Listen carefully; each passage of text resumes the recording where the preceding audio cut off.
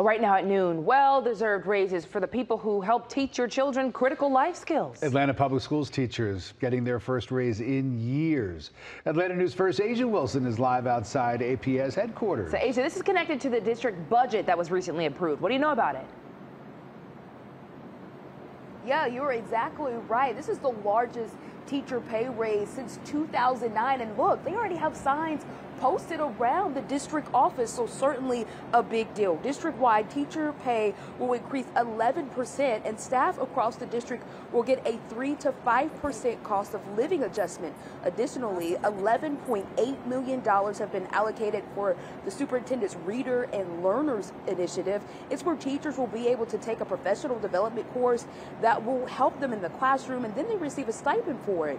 Also, the district is investing $9 million for special education teachers and support services, which we're told this is one of the district's greatest needs. Overall, we're told with this new increase, teachers' starting pay is around $61,000, which is one of the highest in the metro, and pay for teachers who've been in the district for decades is even higher. So our range, some teachers will be making six figures, which is awesome because they deserve it after decades of being with the district.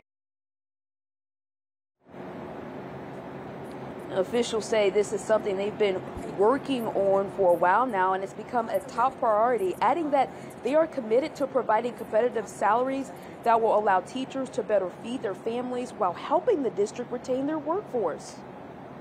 The goal is to ensure that we retain and develop our teachers so they will stick with us. They won't leave and move to district to district because they're trying to make ends meet as a teacher or a professional. And so those raises and the budget allocation to the programming and the support help us retain our staff, help us keep the best.